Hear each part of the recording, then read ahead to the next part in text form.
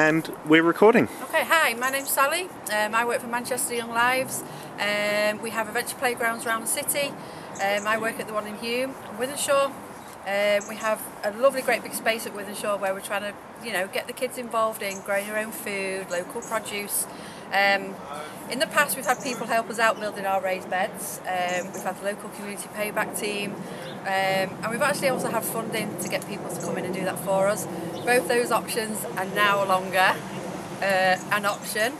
So we're going to have to start doing this ourselves. So through the Kindling Trust I decided to come down today, and I'm just so glad I did actually.